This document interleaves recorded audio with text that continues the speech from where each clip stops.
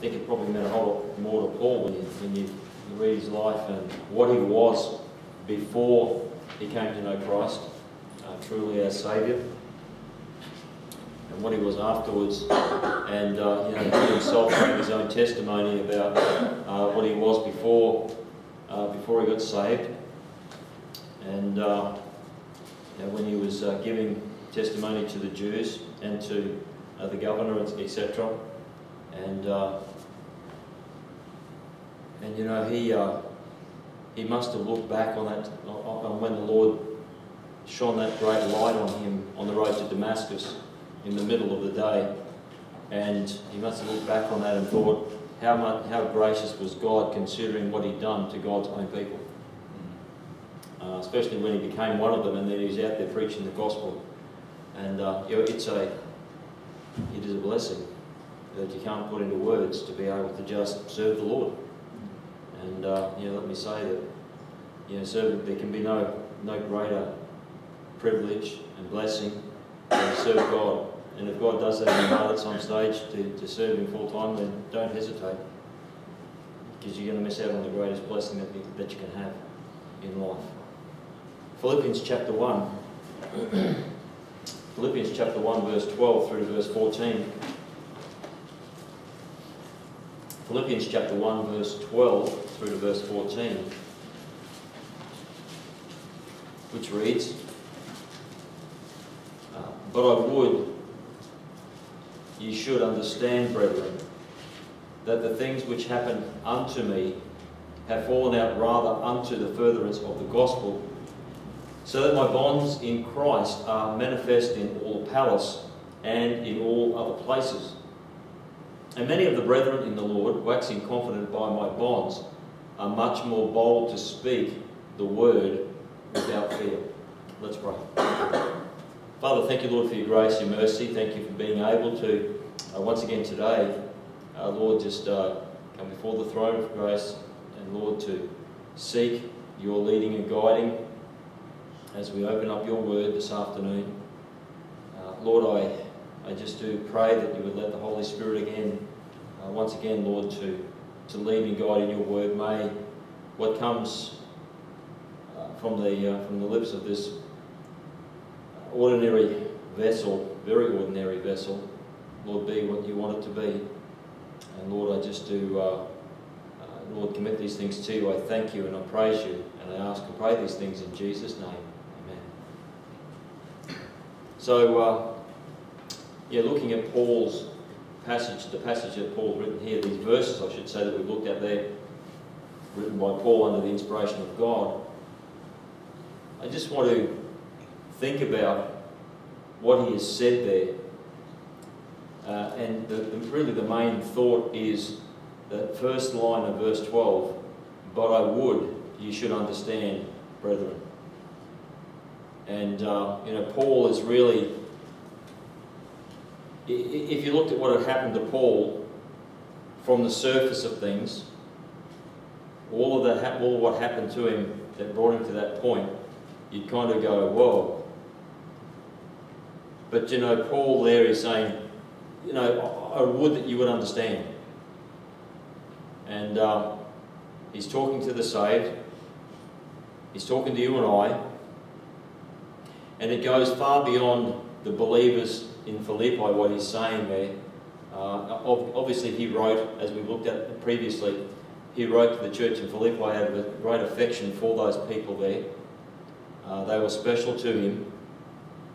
But what he is writing there, God has used that because God gave us those words to him under the inspiration of the Holy Spirit to write those. And so what he's written there is to you and I as well, very much so. Brethren, I would you should understand that when life has gone topsy-turvy and doesn't make sense with what is happening, I mean, yes, we can cause our own grief and our own problems in life, that's true. But supposing all things are well with your walk with the Lord, and life has gone topsy-turvy and doesn't make sense with what is happening, has the Lord gone and abandoned us or given us a raw deal? No, he hasn't. No, he hasn't. And brethren, let me just insert something here which is not in the sermon, but it's just shooting from the hip. Don't let bitterness come into your heart when things don't work the way that you want it to. If you're keeping your life right before God, then keep your heart right before God. It doesn't matter what comes, the Lord is still there, and He's still in control. And that's what Paul was saying here. He said, I would have you, let me quote that again, but you should understand, brethren. So he's writing to the church at Philippi from Rome, where he was prisoner for 2 years in his own hired house. And this was one of the 4 prison epistles, as I mentioned this morning. Ephesians, Philippians, Colossians, and Philemon that he wrote, and from his confinement there in Rome.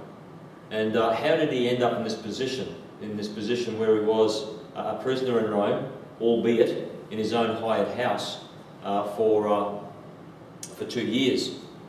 Well, we know that Paul went to Jerusalem originally, probably around 58, 59 AD. And we know he went there because of his burden for his fellow Jews, despite God warning him multiple times of the danger of going. Finally, in Acts chapter 21, verse 4, the Holy Spirit said through one of the prophets that he should not go up to Jerusalem. But he still went. He had such a great burden for them. And so he went there, and we know that things went pear-shaped fairly quickly. And there was this great uproar in Jerusalem. The Jews, when he was found in the temple, they pulled him out of the temple, and they were about to kill him. But the Roman centurions rescued Paul from them and took him safely into the castle. And so the result was that Paul spent 2 years there in Caesarea, just to the north of Jerusalem, at the governor's pleasure, as they say. If somebody goes into jail here in Australia, what do we say, at the Queen's pleasure or something like that, I think is the expression. And so he was at the governor's pleasure there for a couple of years while they decided what they were going to do with him. Finally, Paul appeals to Caesar, thinking that's his way to get out of, or get away from the Jews that would kill him. And so after appealing to Caesar to get away from the Jews, Paul was sent under guard to Rome. His journey to Rome by ship was one of a shipwreck and delay for a number of months thereby. Upon his arrival in Rome, the Lord had in his providence given Paul favour with the authorities. More in particular, you think about the centurions and the Roman centurions that had accompanied him and other prisoners to Rome, and thereby had his own hired house for 2 years. But from what we read here, Paul states that the way all these things happened, God used it, and it resulted in his bonds in Christ being manifest in all the palace. Now that's a big statement if you think about it. His bonds were manifest in all the palace. Whose palace? Well, Caesar's household. And if you have a look over in Romans, if I'm not just about to get myself into the wrong place, but Romans, not part of it, just to give you an idea. Where are we? Please, have I got the right place? Romans 16.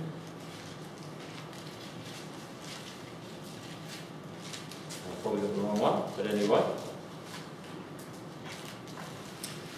In Romans anyway, he greets those that are in Caesar's household. And anyway, it's there in Romans somewhere, and I can't remember the place, but anyway, sorry about that. But nonetheless, it shows in Romans that he greets those that are in Caesar's household. So when it says in Philippians chapter 1 about his bonds in Christ are manifest in all the palace, it's talking about Caesar's household, his palace. And you stop and think that at that time was the Caesar that, after he a few years later torched Rome, as is believed, he then blamed the Christians for the fires of Rome. That's the same Caesar that Paul had appealed to here. And while the persecution of Christians was not as fierce at that time when Paul appealed, nonetheless, That was to think that the gospel or his bonds were made manifest in all of the palace. That's an amazing thing. That's an amazing thing. So, so my first point this afternoon, or our first point this afternoon, is this. But you should understand, brethren. That's a big point. It is a big point. In our lives, when things go pear-shaped, like I was saying a bit earlier, in our lives when things go pear-shaped, we do tend to just have that spiritual blackout and forget about God in our lives. It's so easy to do.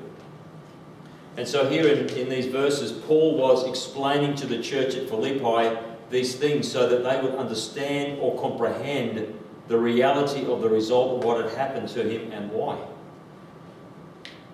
That was, as he said it also in verse 12, that it was to the furtherance of the gospel, which was Paul's calling to the ministry. The furtherance of the gospel. So thinking about that first point, but I would that you should understand, brethren, we can have something happen in our lives that it seems is totally unrelated to the Lord or our walk of faith. Things happen. And we don't think about them being spiritually related. We don't tend to associate the physical happenings in our lives with the spiritual reality of life. But the reality is as the Lord gives us our next breath, He is always wanting to use our circumstances for good and for His glory. What does Romans 8:28 say? And we know, and this verse was in Sunday school this morning, and we know that all things work together for good to them that love God, to them who are the called according to His purpose. Not some things, but all things. God can use them, and yes, I know that there are Christians out there that will steadfastly refuse to seek the Lord in times of trouble in their lives, and they'll row their own boat and make a big mess of it. I get that. But, you know, God can still use all those things for good. You know, if you come across a Christian that got saved and then they had a bit of a shipwreck in their lives spiritually, and then God got a hold of their hearts again and they went on for the Lord, they can use that to help others later on. All things do work together for good, if we let them. And I want to think of an example of this in the Bible, of all things working together for good. So back in Genesis, we can see the account of the life of Joseph. You couldn't think of a much worse scenario than Joseph's. In Genesis, we find that his brothers betrayed him by throwing him in the pit because they despised him. And then they sold him to the slave traders that came along, and so off Joseph went down to Egypt and into slavery.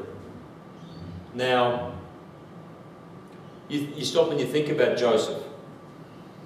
Joseph, he's in the pit, he's then sold to the slave traders when they go down to Egypt. You think about what's running through Joseph's mind at this time. Imagine what it must have been like. He was much loved of his father, he was his father's favourite, and had the coat of many colours and everything, and then here he was, his brothers have gone, we hate your guts and we're going to get rid of you. And they did. And so he's on his way to Egypt, a prisoner, being sold as a slave, not knowing what tomorrow will bring. And so he gets down there, and things go from bad to worse. In Egypt, he's sold to a captain of the guard who made him his servant. It's not turning around, it's getting worse. But God still blessed him to the point where Joseph oversaw everything in the captain of the guard's household. So what does that tell us about Joseph? In all that was happening, Joseph kept the right attitude. He kept the right heart. He still had a heart of faith towards God. Because if he didn't, then God's blessing would not have been there as it was. He was still right with God. Then Potiphar's wife framed him, making false accusations of Joseph trying to rape her. Now Joseph finds himself in jail because of that. It's getting worse again. Betrayed by his brothers, sold as a slave, falsely framed for rape, now a jailbird. Wow. But did he drop his bundle? Did he give up on God? No. From the first stage of being dropped in the pit by his brothers and sold into slavery, Joseph did not know what the next stage would be. Would he even make it to Egypt? What kind of situation would he find himself in? What did Joseph do? Did he fight? Did he struggle? Did he try to escape at any stage along the way? Did he try to prove Potiphar's wife wrong? What did he do in jail? Again, we can see that he had a good testimony so that he became very trusted in the jail as well. So he kept an impeccable, godly character. Now let's stop and think for a minute. If you experience things like what Joseph experienced, how would your character be? How would you react? How godly would your character be in those circumstances? We can't at this point see what was in Joseph's heart, but we can see from the end result that he had the right heart all the way through. Now, finally, by staying faithful and true to the Lord, God raised him up to be the second ruler in Egypt. You know, all the baker and the butler with their dreams, and the butler ended up squeezing grapes into Pharaoh's cup again, and took a couple of years for him to remember about Joseph after Joseph had asked him to remember him to Pharaoh. And so the Lord lets Pharaoh have that dream, and then the butler remembers Joseph down there in the jail, and he goes, oops, forgot. And so God lifts Joseph up from a jailbird to second in charge of Egypt by God giving him the interpretation of Pharaoh's dream. Let me just repeat what Paul said there, Philippians 1:12. But I would you should understand, brethren. But I would you should understand, brethren. Don't ever drop your bundle when it comes to your testimony and your trust in the Lord. If you know in your life you have been living your life right before God, and He has allowed these things to come to pass, in your life, don't drop your spiritual bundle. Don't let your walk with the Lord suffer. Just keep trusting God. You say, well, it's so hard. I know it is. But you know, you stop and you think about Psalm 119. Thy word is a lamp unto my feet and a light unto my path. Now, you can't see far from a lamp down the path, but the light from the lamp will give you good light just for your feet, just around your feet. And sometimes in life, about one step at a time is about all you can feel you can take, because you've got no strength left in you. Things have just bottomed out. The bottom's fallen out of your life.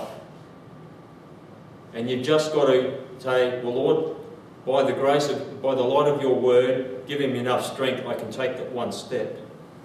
And God goes, good, that's good. Just keep taking one step. I'll give you some more light for one more step. Okay, God? Okay, that's good. How about one more step? Come on, here's a bit more light from my word. Okay, God. And little by little, God will get you through. And if you keep a good testimony, we too can be Joseph. Humble yourself under the mighty hand of God, and in due time He will exalt us, as it tells us in the Scriptures. We just got to keep trusting. Brethren, I would you would understand. I would that you should understand. Please, I would that you should understand. Tomorrow is another day. God is always in control. Jesus Christ the same yesterday and today and forever. He doesn't change. It's us that have the problem. Oh, sometimes the trials are fierce. Sometimes the troubles are hard. where you feel like you're going to snap in two. Sometimes you feel like the bottom of your world's fallen out. Remember Joseph. Remember Joseph. I would you should understand. God can see what's tomorrow. Can you imagine Joseph shared to the butler that he was going to be restored to his position before Pharaoh, that he would squeeze the grapes back into Pharaoh's cup, and the butler's all happy. And Joseph said, I'm glad you're happy. But look, you know, I've been jailed wrongly. I'm not trying to start a petition online to get 100,000 signatures to present to Pharaoh to say, get me out of here. I'm just saying, can you please just tell him about me? They've been in jail for a while together, so they know each other's story. They know how they've ended up in jail. Obviously, the butler was something like Joseph, there for nothing, for no real reason, because he got restored to his position. So the butler gets restored to his position, and he goes, thoughts gone of Joseph. He doesn't remember. 2 years go by, and Joseph's sitting there in jail. Oh, he must have forgot, I guess. Or he's told Pharaoh, and Pharaoh's not interested. Whatever. But he's still there. Joseph could not see. The day before the butler remembered Pharaoh, when Pharaoh's had this dream, the day before that all happened, Joseph had been sitting there for a couple of years waiting for the butler to say something to Pharaoh, or had given up at least, one of the two. Joseph couldn't see what was going to happen the next day. You might say, but what if something doesn't happen tomorrow for my situation? Well, maybe it's the day after. Or maybe it's the day after that. But here we go back to that one step at a time again. God knows, just keep in the Word of God. Let the Word of God be a lamp to your feet so you can take that one step at a time. One day at a time. Don't give up on God. Because He hasn't given up on you. He doesn't give up on you. He doesn't give up on me. He doesn't give up on any of us. He just wants us to keep trusting Him. Don't get discouraged. Don't think He's given you a raw deal. Boast not thyself of tomorrow, for thou knowest not what a day may bring forth, good or bad. Keep going. I would. You should understand, brethren. We were talking just before service, about what today is. I've got an illustration here. A fellow by the name of John, I guess it's Chirico is how it's spelled, pronounced, I guess. He was called to be a pastor in America. Before he went to the ministry, he looked after his mother, who is quite sickly. When he left to go to the ministry, he had one other brother that was there nearby to his mother, but he was an alcoholic. And so he was no help, and so he felt guilty because he left his mother there. He had to, because God called him. And so obviously he's trusted the Lord that He would take care of his mum. And after a while, the Lord had called him to a different state, or a different place to do that in America. And so he's off pastoring a church somewhere else. Then on Monday, September the 10th, 2001, his mother passed away suddenly. The funeral was scheduled for Thursday, the 13th of September. So, just a few days later. And he was to fly out on September the 12th, Wednesday, to go to New York, where his mother's funeral would be the next day. Well, September 11, 2001, the day before he was to fly out, was the day the World Trade Centers were attacked. It's the anniversary of it today.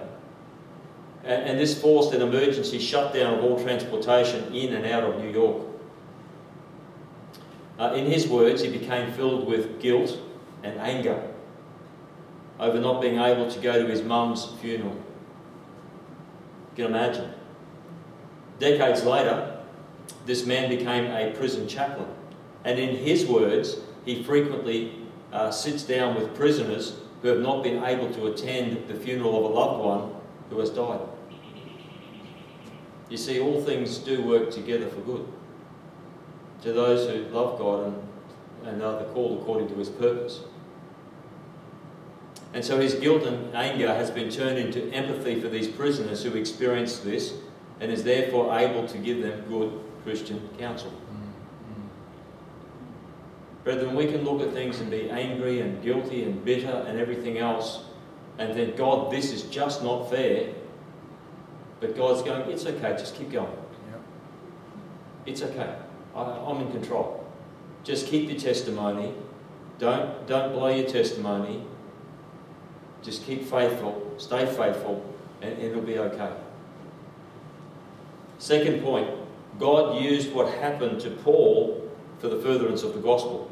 And that's Philippians chapter 1 verse 12, which we've read, where he said, "But I would that you should understand, brethren, that the things which happened unto me have fallen out rather unto the furtherance of the gospel."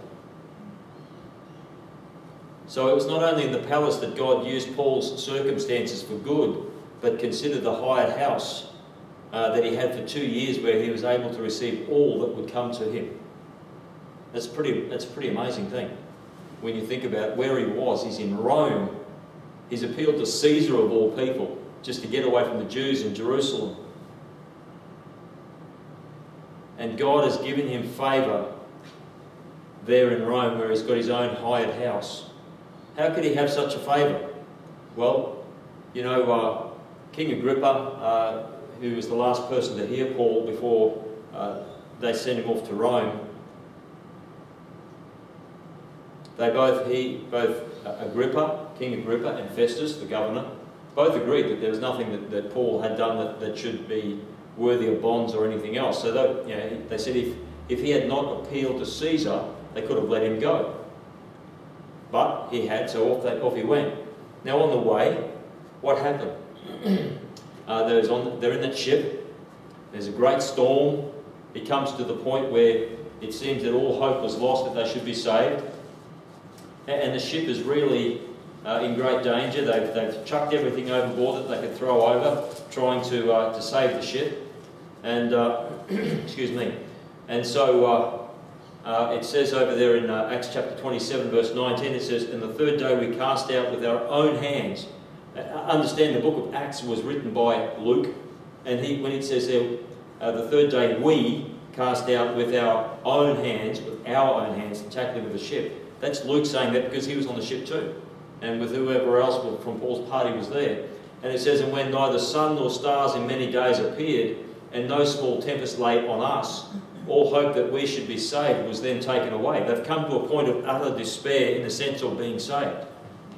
Now that's not to say that Paul and Luke or anybody else that was there with them, with that party, were going, "Oh, thanks God." No, that doesn't mean that at all. It just means that they've come to the point where we're going, "Well, it looks like we're going to lose our lives this time."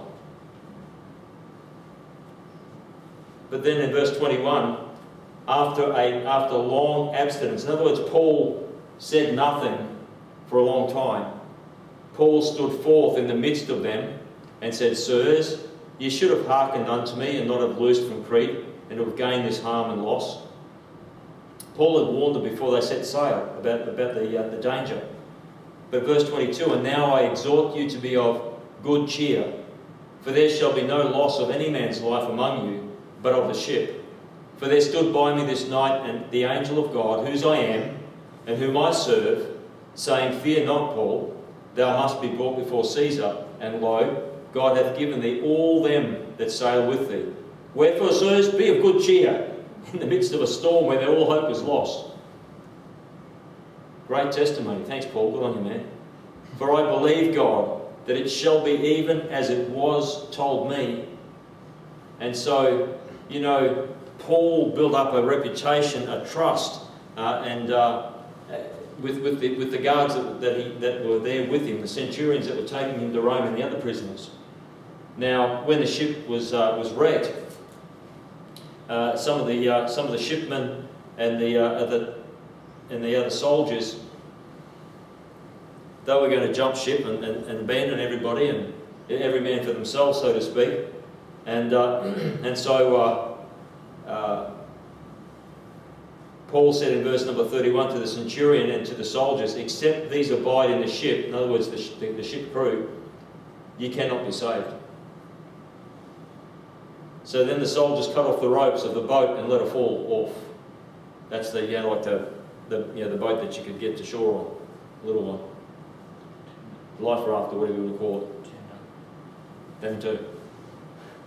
And then the thing is, what was happening there? We can see the centurion saying, you better listen to what he's saying.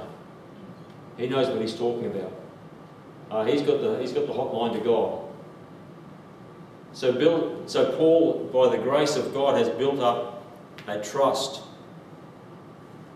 They had confidence in him. They knew that Paul was no threat. And so by the time they get to Rome, after the shipwreck a few months later, Paul he's obviously got a good reputation.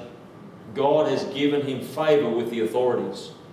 He's got his own hired house for 2 years. Appeals to Caesar. His appeal to Caesar doesn't amount to anything. He's free after 2 years. And we can see from, for example, the epistle to Titus, that he was doing ministry after that imprisonment. You know, all things do work together for good. If we just let God be God in our lives. And for Paul, it was for the furtherance of the gospel. And you know what? Ultimately, that's what it is for us too. God wants to use us to get the gospel out to as many people as we can. It's not just to live a good Christian life. While that's obviously very important and very vital, because our testimony says a lot, but it is to get the gospel out to the lost. Think about all the different things that God gave, all the illustrations, the parables. You know, the parable of the sower. Get the seed out. Doesn't matter where it goes, just get it out. The talents that God has given. Yeah, you can apply different. You can apply that parable to a number of different scenarios in our life. But one of them is: have you hidden who you are? Are you? It's not about being rude and crude, but are you loud and proud about who you are? Or is it kind of are we a closet Christian? It's all for the furtherance of the gospel ultimately. Third point. God will use a good testimony produced in a bad time. God will use a good testimony produced in a bad time. Philippians 1:13. If you have a look over there in Philippians chapter 1 verse 13, if you're still there. So that my bonds in Christ are manifest in all the palace and in all other places. And many of the brethren in the Lord, waxing confident by my bonds, are much more bold to speak the word without fear. You see, God used Paul's good testimony produced in a bad time. Brethren, I would you should not be ignorant. Sorry, I would that you should understand, brethren. I'll get it right sooner or later. So we can see, not only in the time of his being prisoner in his own hired house for 2 years, that God used Paul's good testimony in a bad time, but throughout his ministry. During the height of the storm when all was lost. During the time when he and Silas were whipped and thrown in jail and put into stocks, they sang praises and prayed to God at midnight. And God answered in a mighty way. God uses a good testimony in the midst of a bad time. And fourth and final, a good testimony in a bad time is one of the most powerful encouragements to the brethren. Let me just say this to you, and in all honesty. You want to discourage your brethren, be discouraging. Our attitude is a big influence on your brethren. If you've got the wrong attitude, it affects other people.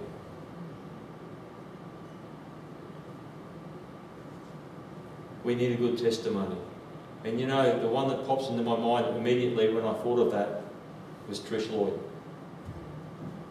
Here she was, knowingly dying of cancer, and yet she'd come in and she would ask how we were. How's everybody? She was always smiling, always had a good testimony, right through to the end.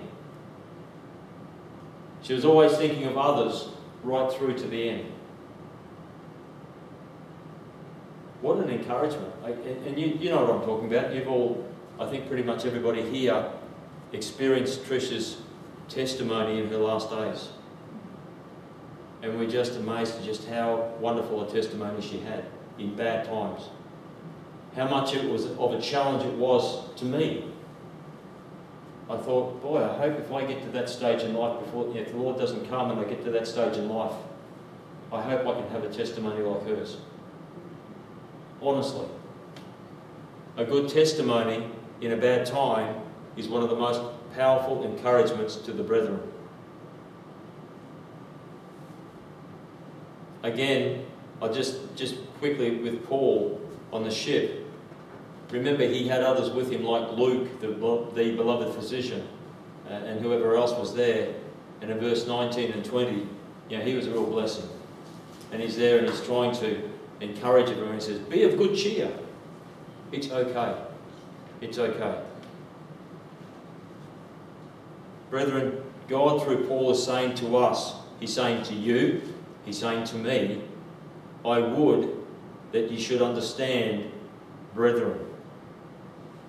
God wants to use our circumstances for the furtherance of his work.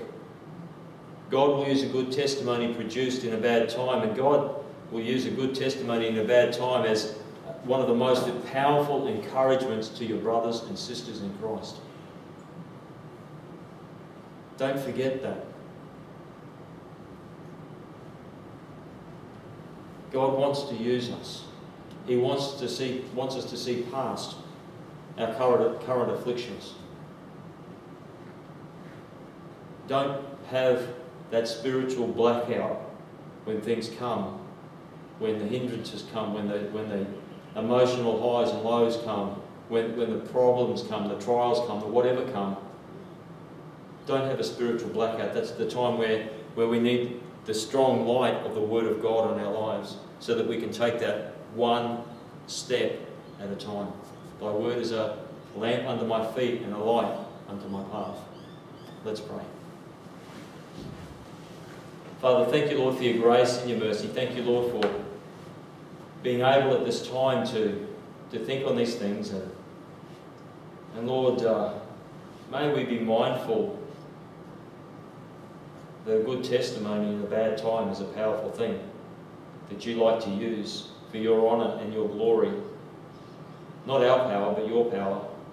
Through your power you can get much honour and glory as you deserve. And Father, I just, Lord, commit that to you. I pray, Father, that the Holy Spirit of God would make us mindful of these things. Help us to be mindful that, Lord, it's all about the furtherance of the gospel. Father, I just thank you for that. Lord, I commit these things to you. I ask and pray your blessing on the week ahead. Lord, help us to walk away from this Lord's Day with a challenge in our hearts for our lives in the week ahead. For a determination to have the Holy Spirit of God change us in some way that you know we need. And Father, I thank you for that in Jesus' name. Lord bless you. Good evening.